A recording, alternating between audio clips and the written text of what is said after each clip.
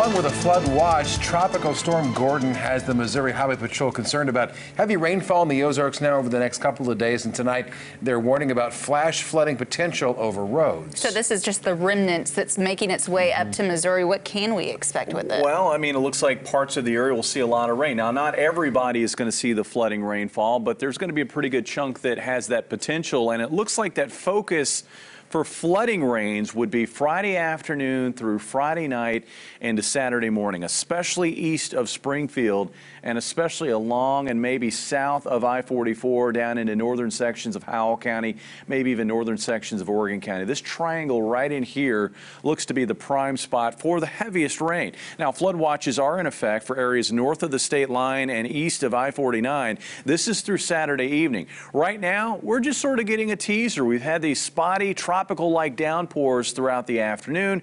We're going to find them throughout the night tonight and into Friday morning, but they are going to be very spotty in nature.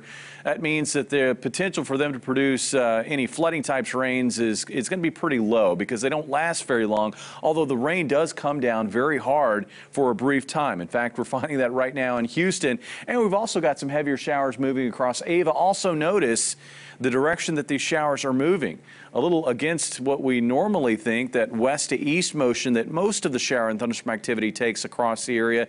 These showers are actually moving from east to west, and they're not producing much in the way of lightning. In fact, here's a loop of the last hour.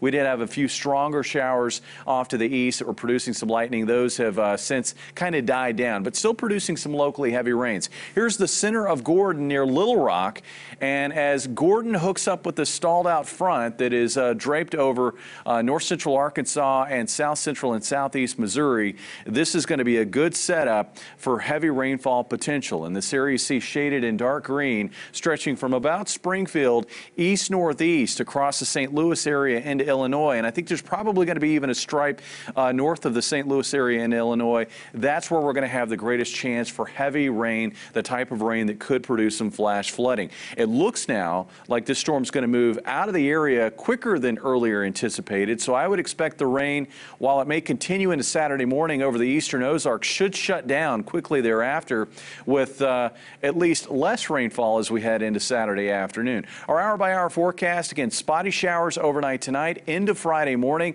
The rain will become more concentrated Friday afternoon, especially in areas from Springfield along I-44 and south of I-44 down toward West Plains and Alton. And notice how this rain peels out of the area Saturday morning.